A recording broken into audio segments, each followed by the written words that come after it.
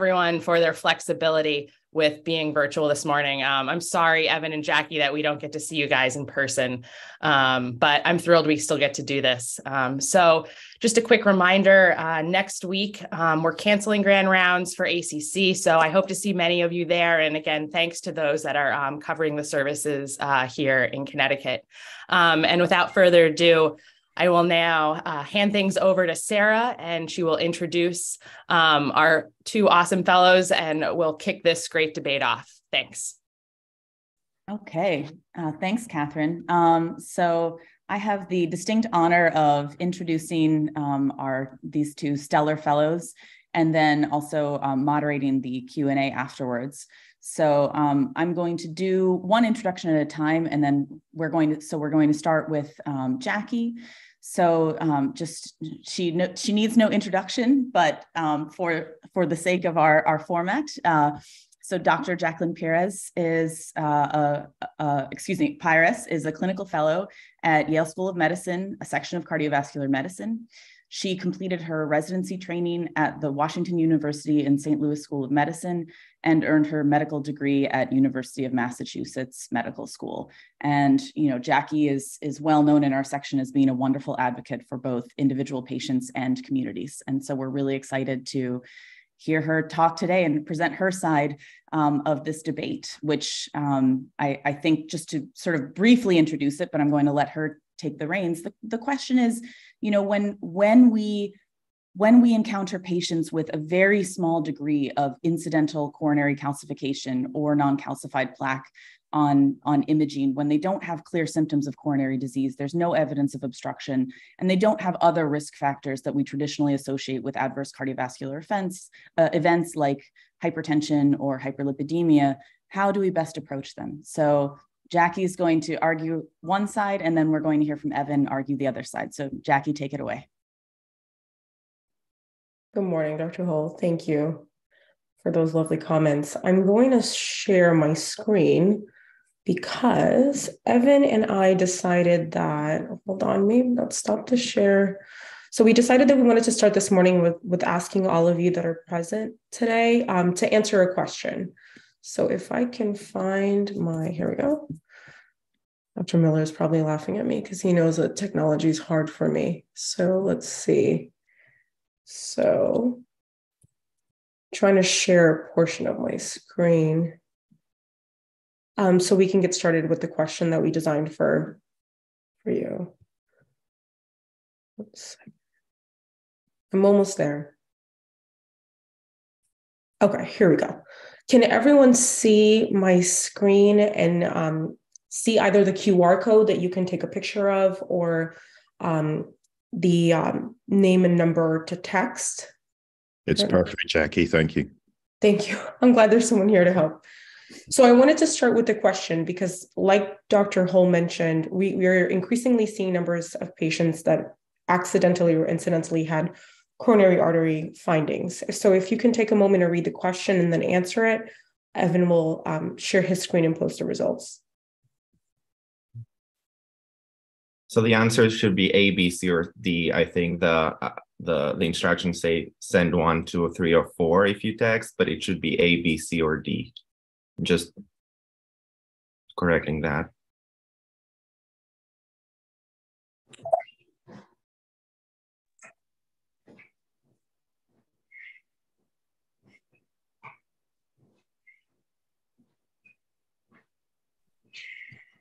Evan, the question is so long. Give them 2 minutes. Of course.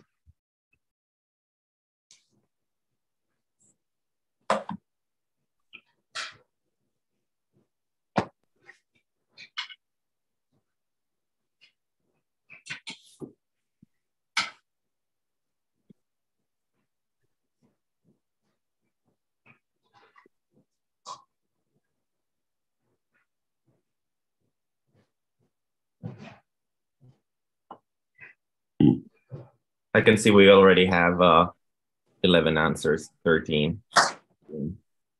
I'm gonna share the answers in a minute.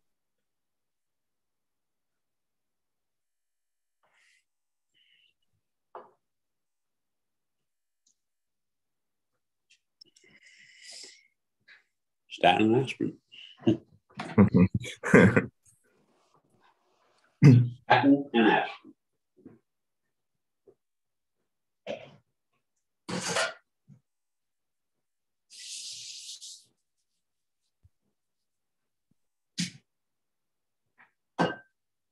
Jackie, do you want me to share my screen with the answers, or? Yeah, I think if we have enough answers, we can move on. Yep. So I may have to stop your sharing for a moment. Oh no, go ahead. So let me just show that there is, so we've had, let me see how many answers so far. We've had 19 answers so far. And as you can see, not everyone agrees. And 2/3 of the people who responded would prescribe statin alone for this patient, 52-year-old woman with not many risk factors and some minimal but present coronary atherosclerosis. But almost, well, that just changed now. I was going to say 1 in 3, but 1 in 4 people would also prescribe aspirin therapy for this patient. And 1 in 10 will probably just not prescribe any pharmacotherapy to begin with. So with that, I'm gonna pass the microphone back to Jackie to start her presentation. So Jackie, I think you can take over the screen sharing.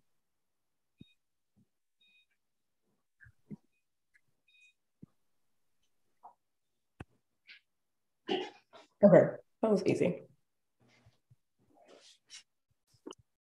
All right, good morning, everyone. I think I already said that. Thank you for tuning in this morning to give Evan and I your undivided attention over the next 45 minutes as we take you on a journey across the past 2 decades on the research and innovation of non-invasive coronary artery assessment. Here's the truth. I did not make these images or figures up. I found them online. I attempted to remove as much as I could the names of the programs or their geographical locations. The truth is, this case, though fictional and created for the purposes of today's grand rounds, does not sit in a silo. We are seeing increasing numbers of patients who are presenting with incidental findings of coronary artery calcifications.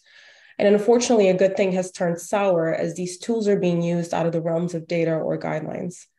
The truth is, all of us will be faced with increasing numbers of asymptomatic individuals who are now incidentally or accidentally diagnosed with imaging-based atherosclerosis. So when this happens, what do you do? And what do I do in my own clinical practice? Well, in the next 18 minutes, I'm going to show you what lack of data there is. I'm going to prove to you that it would be erroneous and non-data driven to treat this patient as secondary prevention, as my opponent will argue for. We're going to calculate her risk together. So you and I are going to go through the pool cohort equations and the MESA calculator, and then figure out where that data comes from to begin with. We're going to examine whether calcium and presence of plaque is the whole story for the progression of coronary artery disease. So Evan's going to argue with you that this patient now has imaging diagnosed atherosclerotic cardiovascular disease. Oops, and as such, he wants to treat this patient, or he's going to argue for the treatment of secondary prevention. In fact, 2/3 of you argued that you would treat this patient with statins. And so we know that the cornerstone of secondary prevention is antiplatelets, antithrombotic agents, as well as high-intensity statins. I was afraid I was going to lose to him, so I went on a hunt to find the statin trial that would have included this patient, therefore allowing me to externally validate their findings on this particular patient. So I combed through the inclusion criteria of every single statin trial. I went through them in the way that you're seeing and crossed them out. So in the 4S trial, the first of the statin trials, patients had prior MI, so this patient wouldn't fit. In HPS, patients had either prior MI or they were diabetic, she wouldn't fit. And prove it, patients had ACS within 24 hours before they were randomized to pravastatin or atorvastatin. She wouldn't fit. And treating to new targets, better known as the TNT trial, patients had symptomatic coronary artery disease. Wouldn't fit. In the Sparkle trial, patients had known ASCVD with prior stroke within 6 months of trial enrollment. Okay. So at this point, I've gone over some of the major secondary prevention trials. What about primary prevention trials? In CARDS, which unlike the other trials was a primary prevention trial, patients had diabetes and at least one other risk factor. She wouldn't fit. In the ASCOT trial, patients had diabetes and other cardiovascular risk factors. Okay. What about, in the primary prevention guidelines, we always talk about the idea of patients having a 7.5% risk of 10-year ASCVD.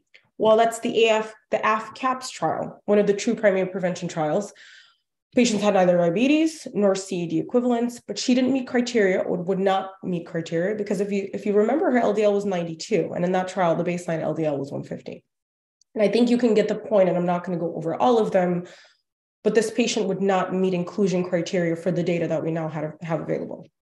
I was going to talk about aspirin last to really put the dagger in, but let's go with the secondary prevention argument just for a second. So secondary prevention consists of antiplatelets and high-intensity statins. And aspirin has been the cornerstone of the antiplatelet, antithrombotic management of patients with ASCVD for greater than 3 decades. And clinical practice guidelines recommend long-term aspirin therapy for the secondary prevention treatment of patients with established ASCVD. But 2018 was a very bad year for aspirin. We, for decades, extrapolated the risk of secondary prevention aspirin to the primary prevention world. And many patients were taking aspirin, whether they were diabetic, whether they were older, and we assumed, given that CAD is a disease of age, that these patients would have ASCVD sooner rather than later as they age. And what we realized in 2018 was that we were wrong and that extrapolation of data did not work, and we were causing more harm than we were causing good. In fact, we realized we were causing so much harm that we changed the guidelines. We changed the primary prevention guidelines in 2019 to suggest that aspirin was harmful. And where there is a to be recommendation, it's a little bit sort of hedging patients who are at higher risk of ASCVD, but not at increased risk of bleeding. What does that mean? And how do you apply that in everyday practice? I'm not sure that I've figured that out yet, but these are the guidelines. And so if Evan is squarely wrong, which hopefully I've proven that he is and he will be, so bear with me on the primary prevention argument. So that's what I'm left with for this patient. And so my job is to showcase the data on primary prevention and let you come away with your own take on the evidence. So these are the 2018 lipid guidelines, which they then applied to the 2019 primary prevention guidelines. So the US guidelines recommend moderate intensity statins according to baseline risk. And the only criteria for then intensifying to high intensity would be in the setting of ACS, history of ASCVD, or patients that have very high risk by risk enhancers. So there are certain patients, and we know that there are certain patients where the use of statin is non-arguable. Those patients do not need further risk assessment. So these are these green class 1 boxes up here, that your diabetic patients once they turn 40, and your folks with an LDL of greater than 190, as well as an ASCVD risk score of greater than 50. But if you notice, the primary prevention guidelines don't talk about targets. Instead, what they focus on is the idea of reducing to a certain extent. And so our targets per se for primary prevention in 2018 became more of a moderate or high intensity. There are certain small populations, if you read the fine print in the 2018 guidelines, where they still do meet target criteria in primary prevention. Those are patients with, the guidelines call them heterozygous for familial hypercholesterolemia. I'm labeling them as severe hypercholesterolemia. And there's a 2A recommendation as well for folks with an ASCVD risk of greater than 7.5% and chronic inflammatory diseases. If you go back to our patient, her risk was 4.8. So she was a bit borderline. And so let's go with Evan's argument of secondary prevention. So these are our own American 2018 guidelines for secondary prevention. And what the American guidelines do is they classify ASCVD patients either not at very high risk, so folks with stable CAD, or very high risks. And in very high risk, the guidelines are talking about people with ASCVD, often multiple events, and then in addition to that, having high-risk conditions. And I know we often talk about the idea of an LDL target of less than 70, but when you go look at the data and when you look at our own guidelines, in reality, the guidelines actually say, look, if you have not at very high-risk ASCVD, place these patients on a moderate intensity statin, and a 2B recommendation on whether they really need that target of less than 70. Often, though, what we're doing clinically and in practice is we're applying these very high-risk ASCVD scores or recommendations and sort of saying, if you've had ASCVD, the American population is older, it's more obese, we're unhealthier, so we'll meet those targets. And so, you're probably saying, okay, well, let's say the patient gets a statin, and okay, maybe I will target because I'm concerned about the calcium that I saw on her scan. Well, okay, where it gets tricky is when we start looking over to our European colleagues, because maybe less than 70 is not so bad. It's not that aggressive. Well, our European colleagues define ASCVD. Well, they don't define ASCVD differently. So by definition, they define ASCVD in the way that we do. Where they stray from our recommendations is the idea of very high risk and the idea of they even have an extreme risk. And so, interestingly, they actually say folks that have what they call unequivocal on imaging findings, which they label as 2 or more coronary arteries or epicardial coronary arteries with a greater than 50% stenosis, they actually label that as ASCVD, with or without symptoms. And they go on and they say, these folks should have an LDL of less than 55. And folks at extremely high risk, which for them is labeled as people that have had 2 or more events in the past year, they get an LDL score or intended target of less than 40. Let's take a step back. Here's what we do know. We know that gains in ASCVD risk reduction diminish as LDL cholesterol levels fall to very low levels. The reason is the curvilinear or log linear relationship between LDL and ASCVD risk. And while the aggressive LDL cutoff by our European friends, it can probably be justified from a pathogenesis or theoretical grounds on the basis of the general concept that lower is better for LDL, I will say, based on my review of the literature, that this lacks rigorous testing. It lacks efficacy by randomized controlled trials, and it lacks cost effectiveness analysis. So we go back to the primary prevention guidelines, because I personally would not treat this patient to an LDL cutoff of less than 55 based on what I found in the literature. So if we go back and we say, okay, well, her risk was borderline, she was 4.8. And so let's move her over here to this box to make those of us that get nervous around coronary artery calcifications a bit happier. Well, this would place her in the borderline risk bucket. And so, but what does that mean? So when I first started looking at the guidelines to prepare for this talk, I started to say, well, what is this 5%? What is 7.5? What does the risk mean? Where did that come from? Well, it came from the pool cohort equations. So in the US, the PCEs are the guideline recommended atherosclerotic cardiovascular disease risk estimator. That's a mouthful, but what I can tell you is that the PCEs were first introduced in the 2013 cholesterol guidelines, and they were ultimately derived from 5 US-based cohorts of enrolled volunteers, which at the time, which was around the mid-90s, seemed to be racially and geographically diverse. And since then, the pool cohort equations have been found to overestimate cardiovascular risk. And it was not just in women, it was not just in minorities. We saw risk overestimation in the Physicians' Health Study. We saw risk estimation in the Women's Health Study, and we saw it in the Women's Health Initiative and Observational Cohort. So in 2018, they recalibrated the pool cohort equation, but it's still shown to be a risk overestimator.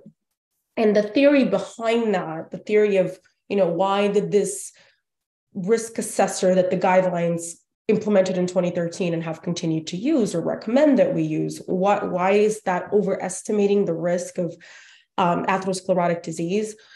The theory is that the participants were enrolled between 1968 and 1990. And despite what we're seeing in the developing world, unfortunately, in the developed world, which is, I don't like those terms, but in the US and And in Europe, we're seeing that cardiovascular event rates have declined, despite the fact that heart disease is still the #1 killer in the US. It has declined over the past 45 years. So that may help explain the overestimation of risk.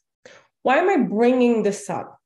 What I'm trying to get across here is at baseline, we are already overestimating risk for patients. And when you start compounding incidental imaging findings, how many people in the population will be exposed to unnecessary treatments? And also the other side of the coin is that we're not even doing a good enough job with our secondary prevention people. Time and time again, implementation data says that in the US, folks that need statins in the secondary prevention arm, we're meeting about 60% of that target. So now we expose another swath of the population. So if we go back here, there are 138 million Americans between the age of 40 and 75. So that the point I'm trying to get across is overestimation of risk compounded by outside of data use of imaging findings. And so I know our patient didn't get a CAC score, but because there's a lot more data behind CAC, I wanted to spend a little bit of time here to go over that data, to go over what we know so far, and to do the MESA calculation with you. So I think it was really, the CAC consortium has made a lot of their fame really on the heels or the realm of this fear that we all have of either underestimating the risk or overestimating the risk in our patient population. And so CAC is thought to estimate the burden of coronary artery calcified atherosclerosis. I want to be very clear that you're only looking at the burden of calcification. It does not get a mixed plaque. And so because it does a non-invasive assessment of the coronary arteries, it's been seen as a method for further risk stratification in the primary prevention setting. And just quickly, for those of us that are not familiar, though I'm not sure that there's anybody in this audience who's not familiar, but the quantification unit is the Agatston unit, which is a product of area and density of calculation or calcification. And then the total CACs is computed by summing the scores of all calcified lesions. And you can express that, or it is expressed when we get the reports, as a percentile adjusted for sex and race. That sounds pretty reasonable. The results can range from 0, meaning that there was no calcium seen, to thousands of Agatston units. The buy or the sell-in is that it's non-invasive. There's no contrast use, and it's fairly low radiation. And when I was looking at the literature, it seems like when CAC first started coming onto the scene, they were quoting about 1 millisievert of radiation received per session, but there's actually recent data that they're even able to get that down to about 0.5. And if you're not used to, well, what is 1 millisievert? How do I place that in day-to-day context? It's about 1/3 of the average annual exposure that we all get from natural sources just by being in the world. So, what's the data behind CAC? At first I had like 50 slides with the PAC trial and the CSC consortium, some of their retrospective analysis, but let's just focus on MESA. So the MESA cohort, which began enrollment in 2000, had the mission of naturally following and observing the characteristics that lead to progression of what they deem as subclinical cardiovascular disease, which they're describing as either having risk factors or CAC, to clinical cardiovascular disease. And the MESA came right about in the early 2000s, right on the heels of some other studies that had looked at CAC only in Caucasian populations. So they also were interested in assessing the ethnic, age, and sex difference components in coronary artery calcification. So they recruited these patients across the US. I think it was New York City, Baltimore, LA, North Carolina. Ideally, they're selling you on the fact that these cities are very diverse. And so we're getting a very diverse cohort, which they did end up achieving. They calculated these participants' cardiovascular risk, and then these patients underwent CAC scanning. And this was followed by 8 years of re-examination of risk measurements and CAC progression, about every 12 to 24 months. So I'll show you the major figure in their flashy 2008 New England Journal paper. So these are unadjusted Kaplan-Meier cumulative event curves for coronary events amongst participants that had 4 different grades of CAC. So they either had a CAC of 0, 1 to 100, 101 to 300, and greater than 300, which I know makes most of us nervous. Panel A shows the rates for major coronary events, which they defined as MI or death from coronary heart disease. Panel B shows the rates for any coronary event. And the difference among all curves are statistically significant. This looks impressive, right? So folks that had a CAC of greater than 300, boy, these lines really are separate from CAC of 0. I just want to put a bug in your ear. MESA had approximately 7,000 patients. A total of 162 participants had coronary events, roughly about 2%. Keep that number in mind. So let's use the MESA calculator. So what I did is I sat down and I said, okay, well, this patient is fictional, but I would be doing this in clinic if I see a patient that I want to better understand the risk. So I did this. I inputted her risk, and using a decade and a half of data, the MESA group has generated the MESA calculator, which is a risk assessment tool that integrates into the traditional cardiovascular risk factors, the coronary artery calcium score. So I inputted all of our patients' data, and I know she didn't get a CAC, but let's say that she had a CAC of 10. Her risk would go from 2.1% to 2.8. Okay, well, I think most of us wouldn't necessarily worry about a CAC of 10. And you can see that the data shows her risk increases, but really not truly by that much. And would you justify statins? And in fact, would you justify Evan's argument of statins with the secondary prevention mentality? Let's say her CAC is 100. Okay, her risk at baseline without having any information about her coronaries would be 2.1%. We said that already. And if her CAC was 100, it would go to 5.1%. So that's the 10-year risk. Okay, what if it's 1,000? What if her CAC was 1,000? Well, her risk would go again from 2.1% down here to 9.3%. And I'm by no means just, minimizing the idea that the 10-year risk of coronary heart disease would be 10%. But focus on the other side of the coin. That means that in 10 years, 90 people don't have events with her same risk factors. 10 do, but 90 people don't. Okay? So I'm running out of time, so I'm not going to go over the benefit of CAC. What I was going to say is we all agree that CAC scoring is vital to up or down classifying. I'm not disagreeing that it's a useful tool, but it's a tool. And within our guidelines, it's a tool within the primary prevention realm. And ultimately, I want to end in the last couple of slides by saying, well, you're probably thinking, okay, so what? So what? She had this coronary CTA for appropriate or inappropriate reasons. And now we know she has disease. So what do we do with that? Here's what I have to say about that is that we have about 50 years. The first paper I found was from the 70s. We have 50 years of coronary pathological and histological data. And what we know about events, and these are, as you can see, non-obstructive and obstructive thrombi, but what you can see from the histological data is that we're very sure that there's a certain phenotype to plaque that ruptures or erodes. Not all plaque ruptures or erodes. In fact, we know this so well, and it becomes testing fodder, right? Like we know that plaque at greatest risk of rupture are usually composed of large necrotic cores covered by thin layers of fibrous cap. And we have autopsy data that shows us that on average, young people that died of unnatural causes with a mean age of 36, greater than 80% already have atherosclerosis. So what I have to say about knowing about the coronary artery calcium presence or plaque in general is that the presence of atherosclerosis alone is not enough for the progression of CAD. It's not enough. For the development of CAD, we have certain prerequisite requirements. And we all remember this figure, but we need a constellation of genetic and environmental factors for the successful progression to coronary artery disease. Furthermore, we need a specific type of plaque, a secret special sauce that we cannot get with CTAs and we cannot get with CAC. In other words, all plaque is not created equal, and we should treat each individual patient according to such. And then you say, okay, well, all plaque is different. There's mixed plaque and calcified plaque. Well, what about calcium? What if there's a lot of calcium? Well, this is from 2017.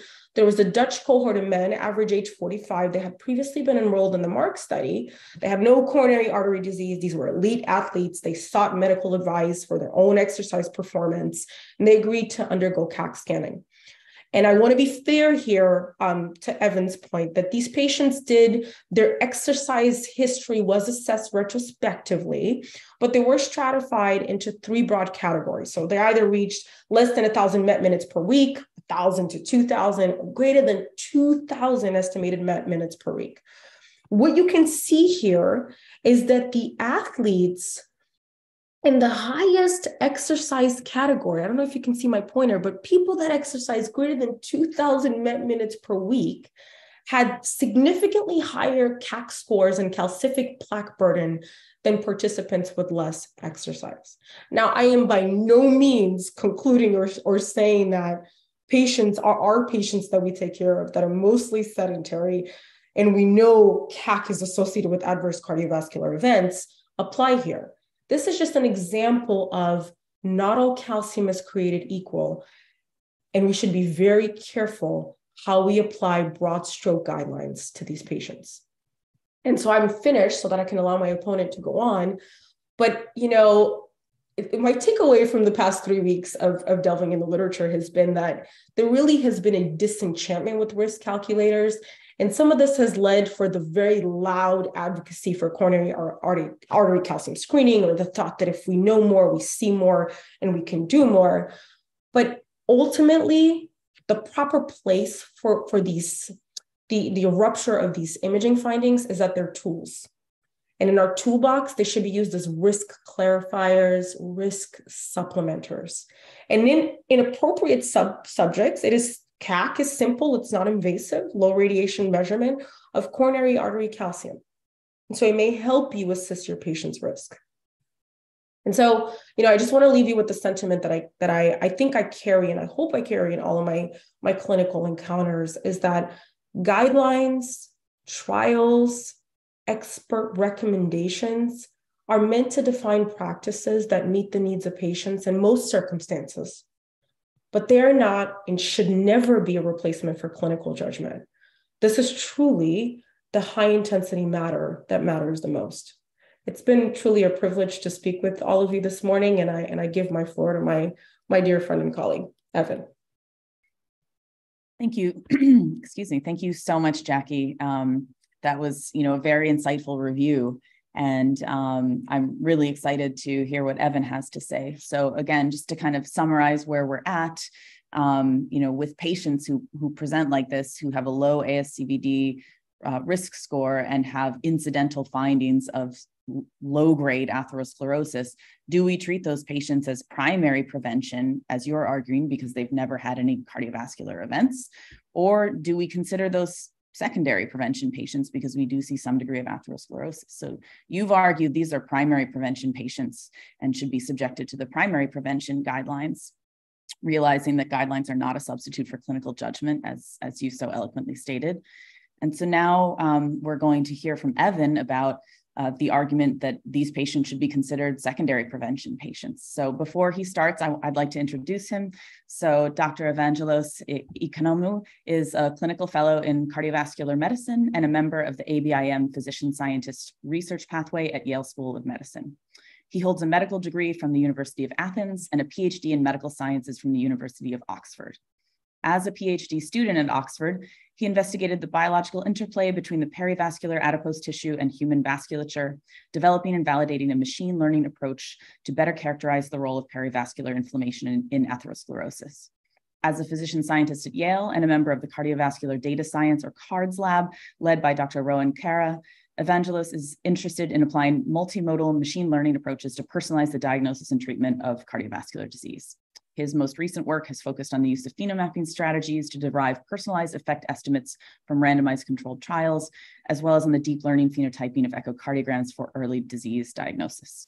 His work has been published in several peer-reviewed journals, including Lancet, European Heart Journal, JACC, Circ, and JAMA Cardiology. Evan, take it away.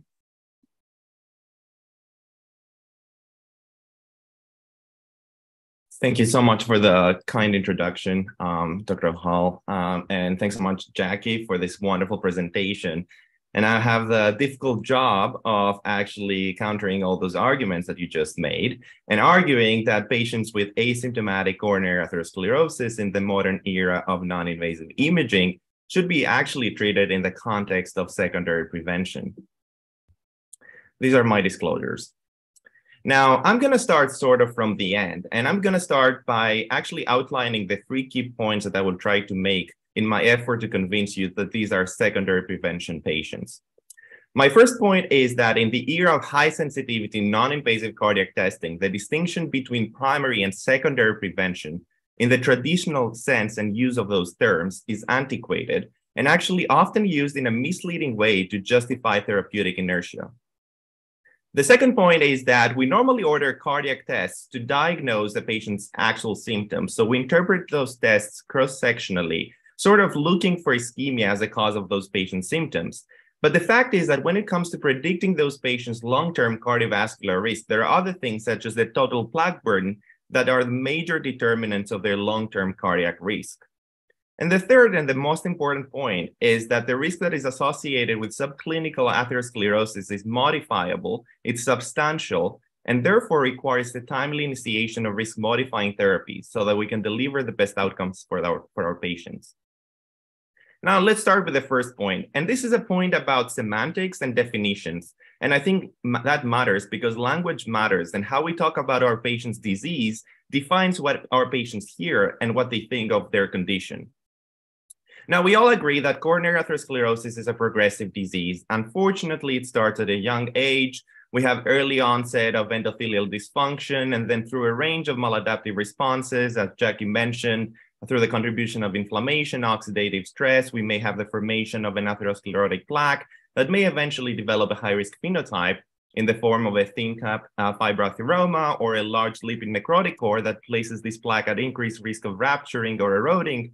But clinically, it's not until a patient develops a major adverse cardiovascular event, a heart attack, that we start talking about secondary prevention. And therefore, in our daily practice, we ignore this whole continuum, this whole process that has preceded over the previous like 20 or 30 years until the patient had this event. And we don't really talk about secondary prevention until that very point when that plaque ruptures and the patient comes into the ED with a heart attack. Therefore, the question becomes, how do we draw the line between primary and secondary prevention? Because if we open any medical textbook, that's not the definition of secondary prevention. Secondary prevention means instituting early therapies to prevent the progression of subclinical disease.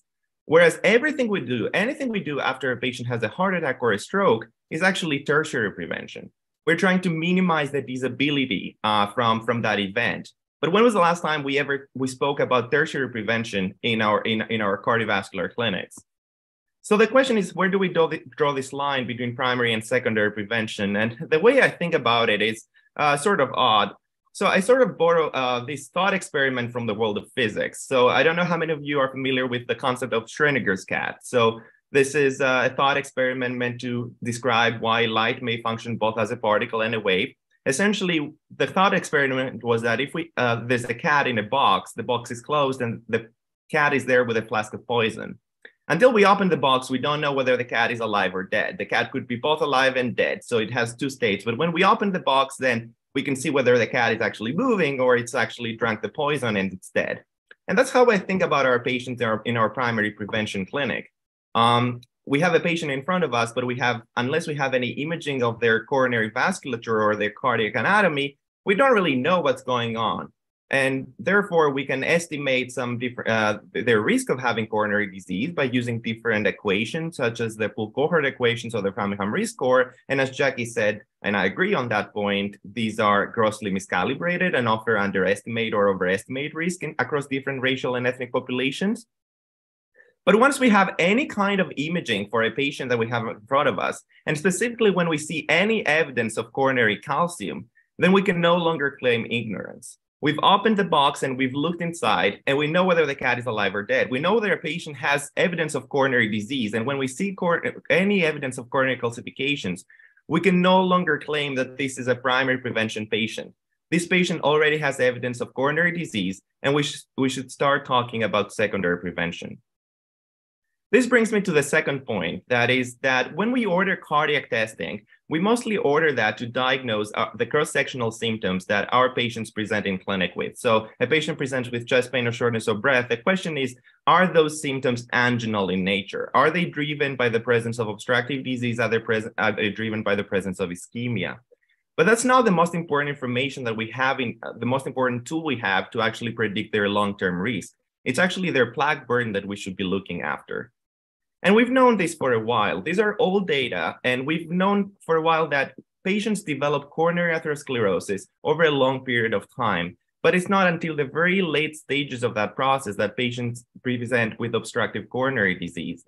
And that is because our coronary vessels, while they build up cholesterol, fat foam cells, and inflammatory cells in their intima and subintimal layers, neointimal layers, they do undergo a process of positive remodeling. So they expand outwards in such a way that they maintain a minimal luminal diameter until they can no longer do that, and we develop obstructive coronary disease. Throughout this process, and even though there may not be obstructive coronary disease, our vessels are exposed to a pro-inflammatory and pro-atherogenic environment, and this increase in cholesterol and plaque burden places those patients at increased risk of developing a major event, a heart attack, through plaque erosion or plaque rupture. And we've known that up to 50% of all heart attacks actually originate from lesions and plaques that were previously angiographically mild or at least moderate. Now, obviously, it doesn't make sense to refer all our patients for invasive coronary angiography, but we do have excellent ways to non-invasively identify our patient's plaque burden. And as Jackie pointed out, and I agree, coronary calcium is a great way to do that. Now, coronary calcium is pathognomonic of coronary atherosclerosis. Once we see a spot, a voxel of high attenuation like plaque in the coronaries, we can no longer say that this patient does not have coronary disease. This is as pathognomonic as it goes. And the more plaque burden a patient develops, the greater their coronary calcium burden will become. And this will confer an increased risk of cardiovascular events, as Jackie also pointed out. Now, one of the key issues I would like to point out is that actually when we look across the population, and these are data based on a more than 20,000 patient registry from Denmark, of symptomatic patients referred for coronary CT angiography. When we look at the data and we stratify the risk of our patients based on the extent of coronary atherosclerosis as determined by the extent of their calcium burden, from now on, whenever I talk about calcium, I want you to think about plaque. Calcium equals plaque. There's actually no difference for the same level of coronary calcium burden in terms of the patient's cardiovascular risk, based on whether the patient has obstructive or non-obstructive coronary disease. So what those investigators showed is that actually the coronary calcium burden is a very good surrogate marker of the patient's long-term cardiovascular risk. And when we stratify our patients, as you can see on the right-hand side of the screen, across different levels of coronary artery calcium score burden, actually the presence or absence of obstructive coronary disease is not consistently associated with a higher risk. Now, patients with obstructive coronary disease, I won't argue that they don't have a higher risk. They for sure have a higher risk. But what I'm arguing is that that higher risk is actually mediated. It's mediated by the fact that those patients are also the ones that have a higher plaque burden. And it's the higher plaque burden that we should be going after and we should be using to modify our risk calculations.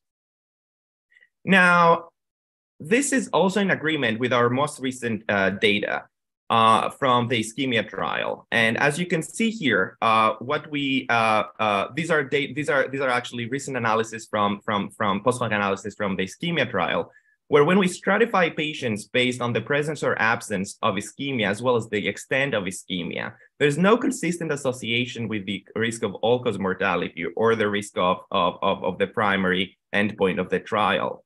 But it's actually the presence and extent of anatomical disease of their plaque burden that is associated with a long-term cardiovascular risk. Both the risk of all-cause mortality, which is the most unbiased endpoint, as well as the primary endpoint of major adverse cardiovascular events that the ischemia investigators chose.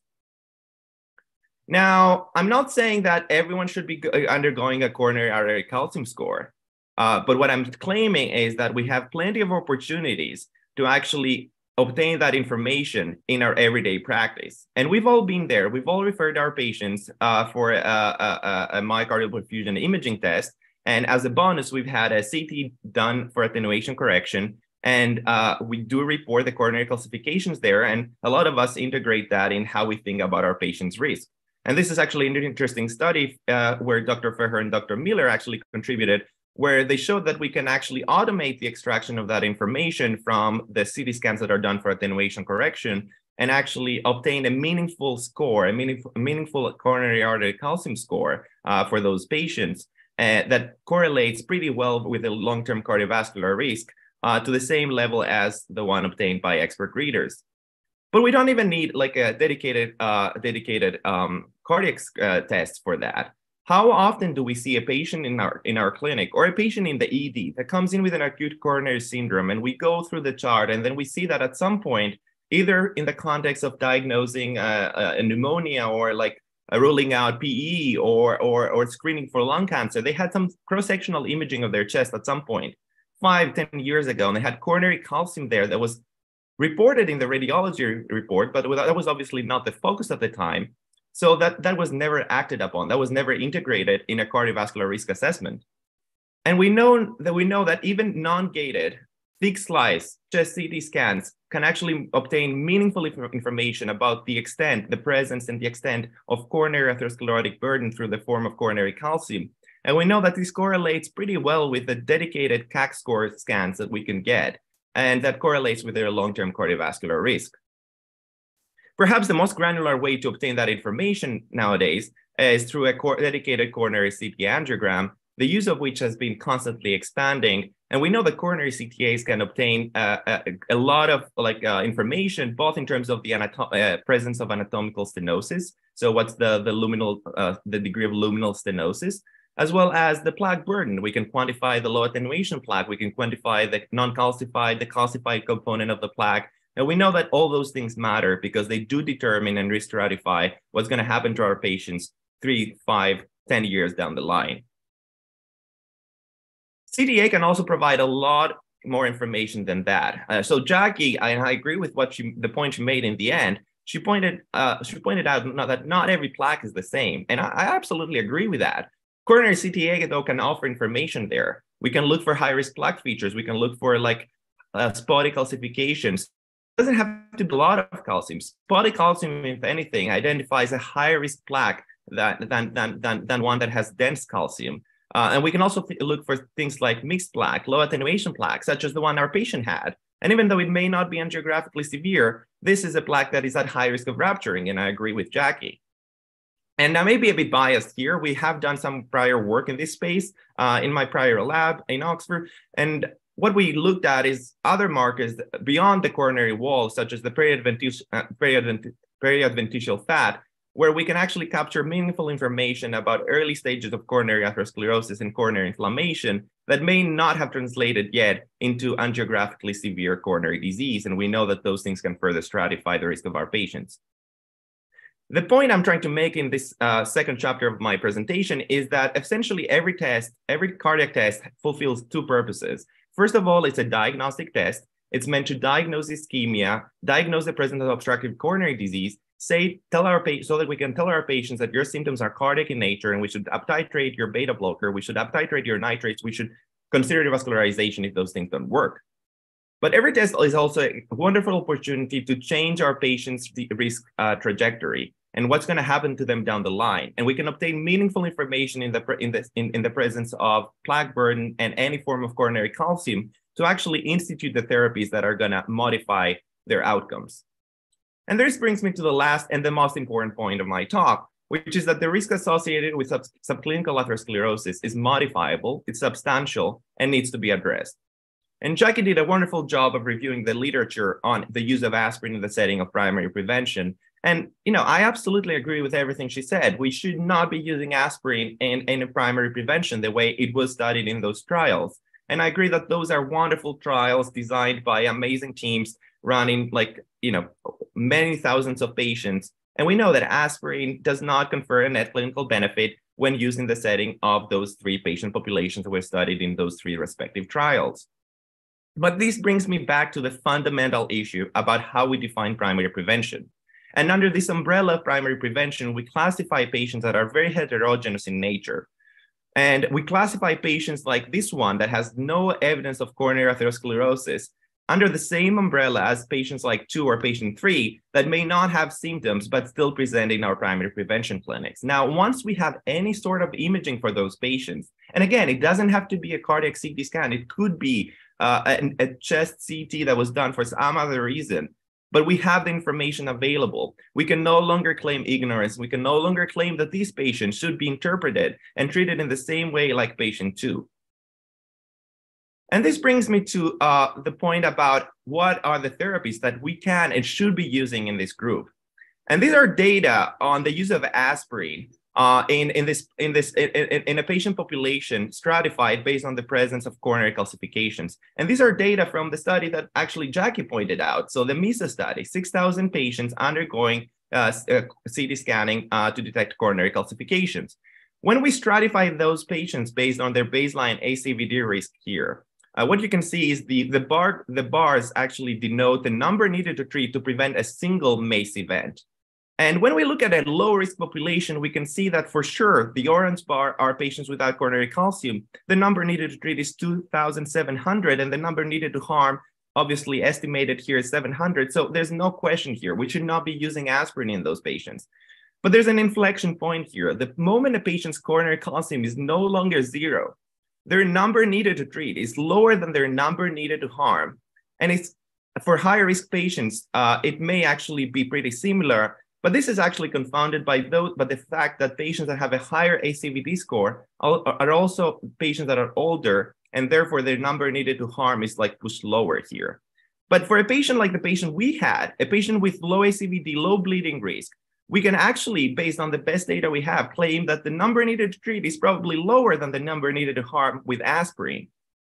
And we know that aspirin, for everyone who has staffed the patient at the VA with Dr. Pfau, we know that aspirin may not be the best the best way to treat patients, even in our, in our secondary prevention, that, Plavix, and we know that DOACs are maybe better, which is why we start dropping aspirin in those patients. And there's a lot of trials out there showing that. There's also a trial like the COMPASS trial, not applicable to our patient population because it's mostly applicable to what we still call a secondary prevention population, where we see that there's a net benefit with rivaroxaban compared to aspirin in this patient population. But actually, the MESA investigators have looked into that, and they've actually modeled what would happen to the MESA population if they were allocated to rivaroxaban versus other therapies. And we can see that the moment a patient's coronary calcium is no longer 0, we can see that the number needed to treat, this is the orange bar here, is actually lower than the number needed to harm. They're similar when their calcium score is 0, so there's probably not a net clinical benefit, but the inflection point is again here, it's 0 to 1. It's not 100 to 100, it's not 300 to 400, it's 0 to 1. And actually that may not apply necessarily just to aspirin or rivaroxaban.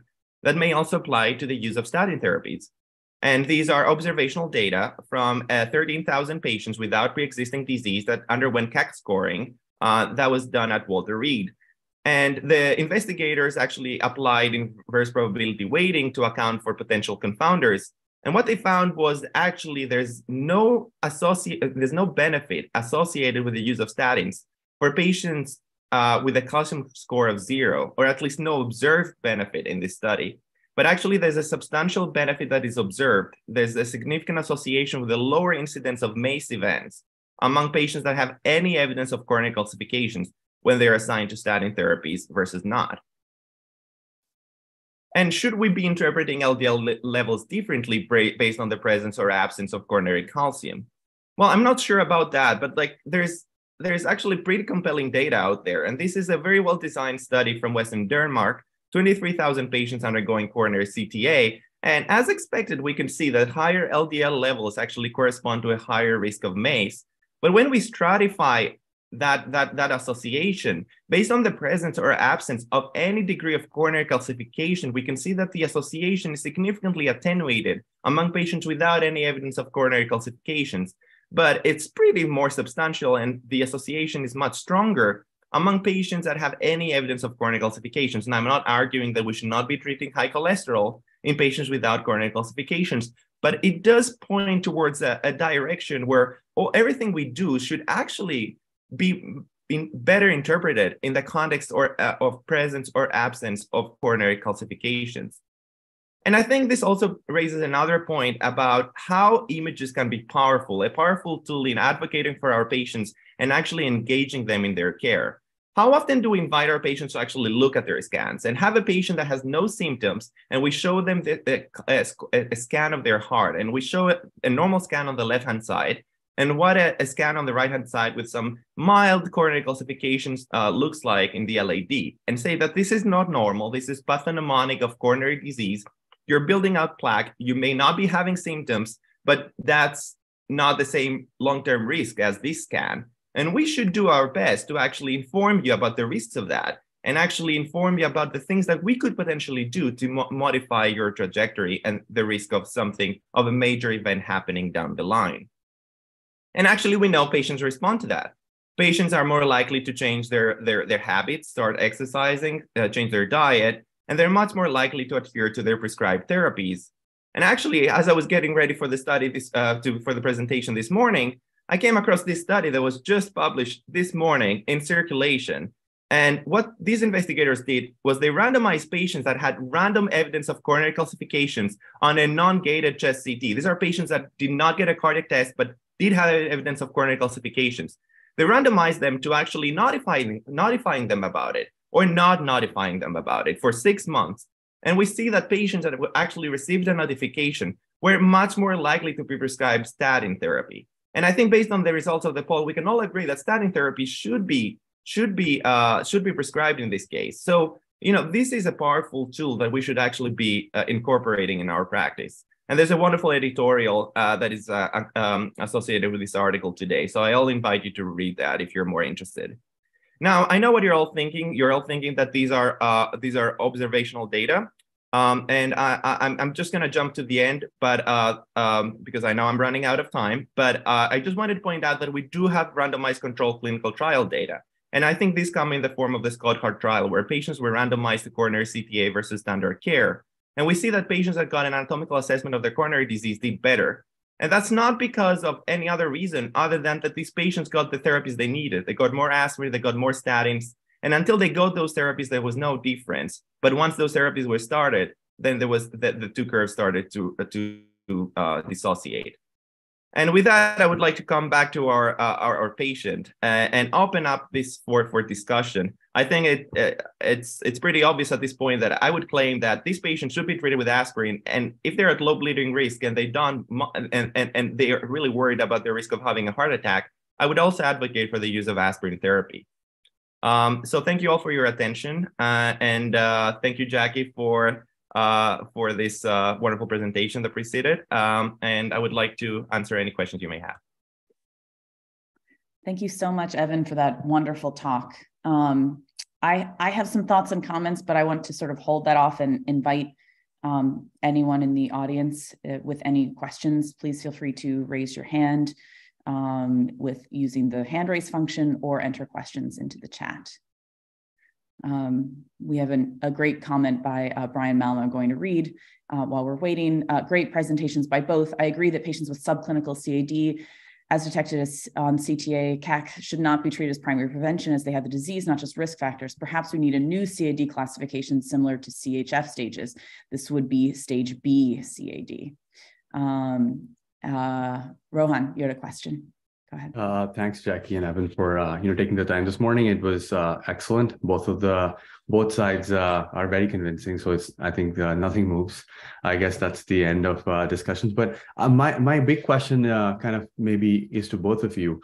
So all the discussions we had so far is in an individual in which you kind of incidentally chanced upon finding atherosclerosis.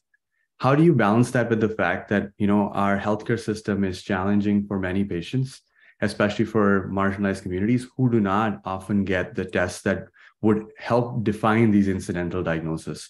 And I think, I would want each of you to sort of, like, if possible, just say a little bit about how does that correlate? Like, how does fairness play into deciding therapeutic choices? Great question. Greg, do you want to go first? No, please, you go first. I already won, so I don't want to go on. This is an excellent point, right? Because disparities may arise at any point of the patient's care, whether that's like diagnostic testing, whether it's how we respond to the diagnostic testing, and how what therapies we chose to use.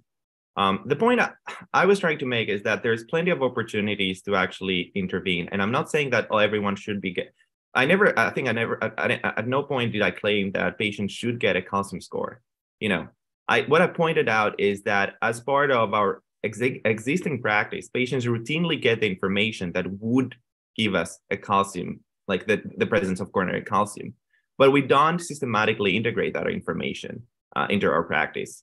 And the therapies that I pointed out, aspirins and statins, are hopefully low risk therapies, low cost therapies, that are available. I did not to patients that hopefully that would need them. I did not go into PCSK9 inhibitors. I did not go into SGLT2 inhibitors. So my hope is that we can maximize the information we're already getting rather than overburden our system and our patients with more testing, but rather like maximize the information from the tests that we are already obtaining and ordering.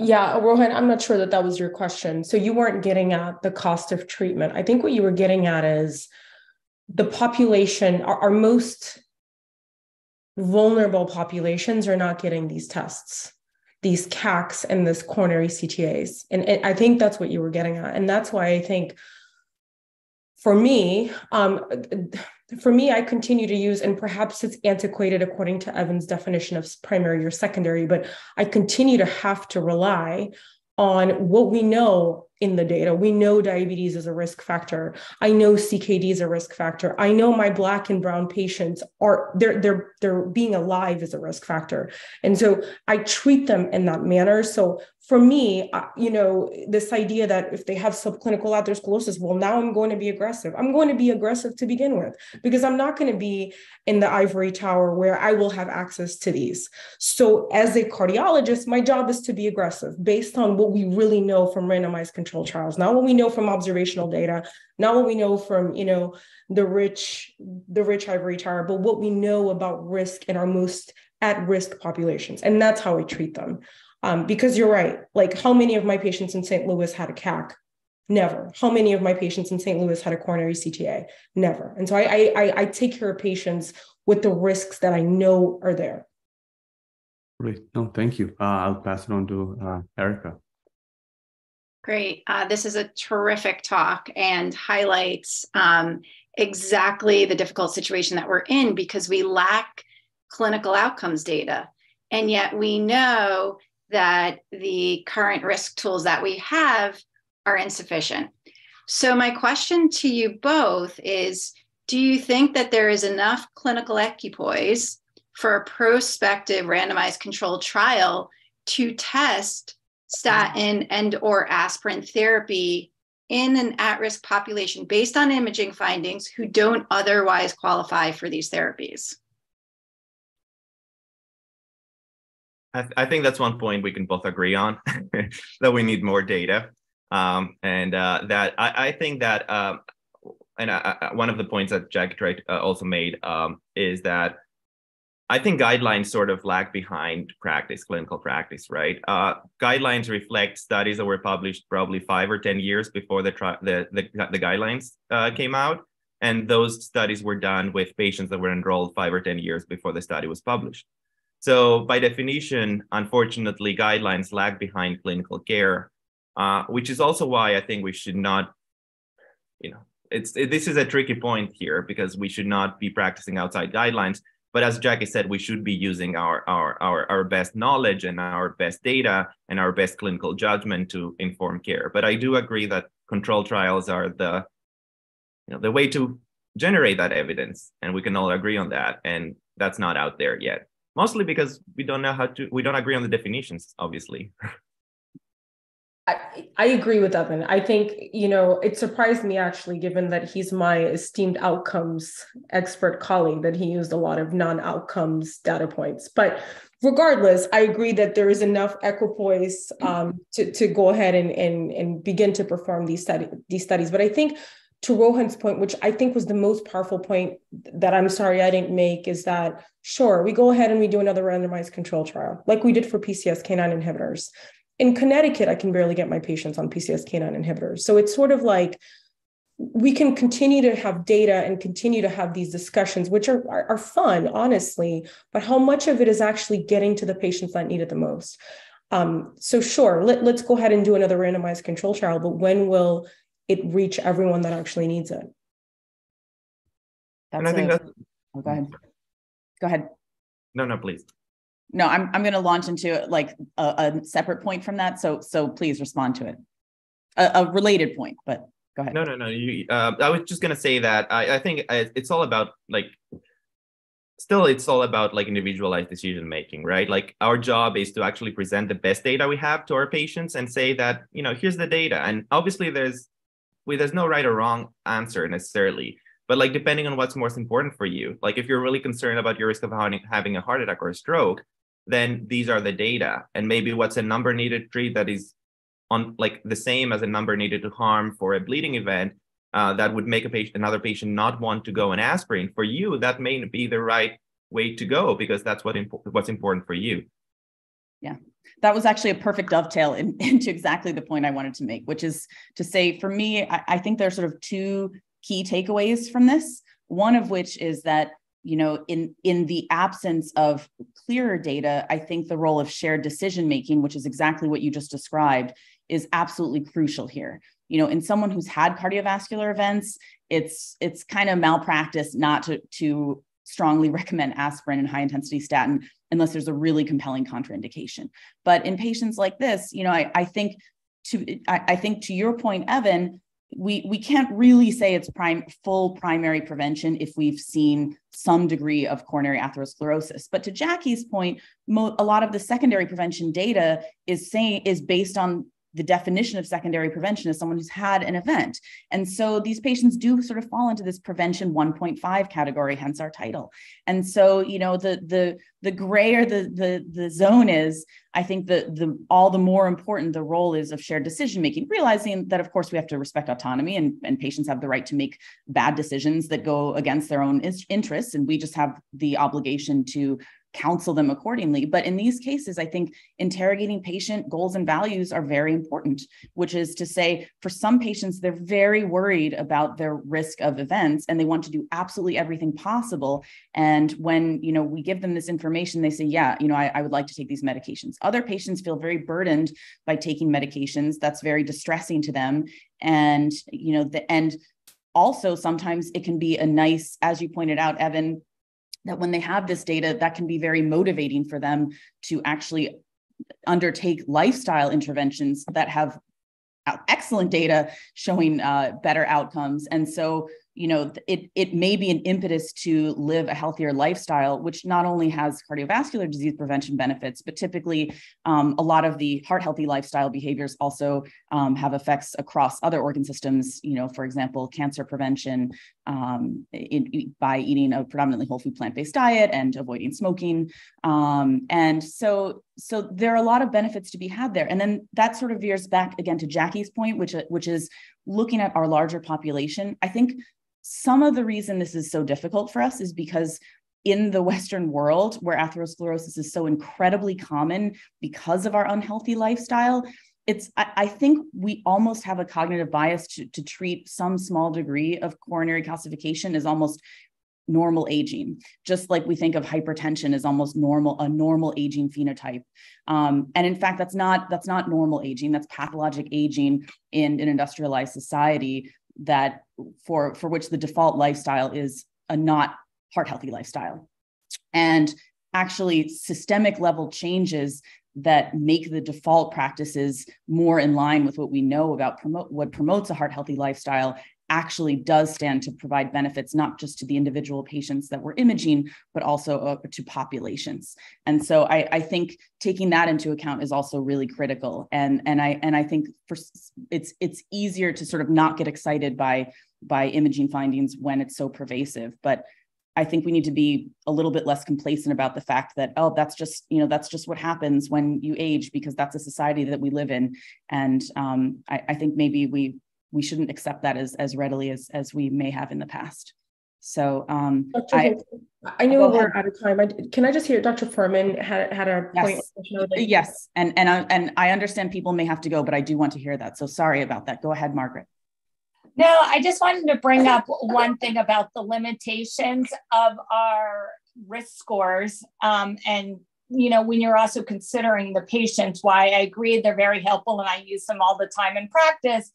There are things that we consider traditional or non-traditional risk factors that aren't included, such as family history, which can be varied depending on the lipid panel. There were recent studies that came out honing in on the fact that too high of an HDL is an individual risk, even suggesting those in women greater than 80 and 70 in men, where traditionally we always thought it was just at least over 100.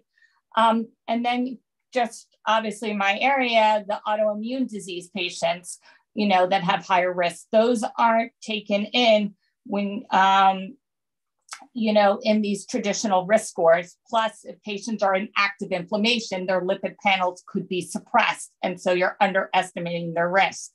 I agree with Sarah a lot. This is a conversation you need to have with the patients. And our role a lot is you need to educate them what we know, why you're recommending treatment, but it's a joint decision between the patient and the physician.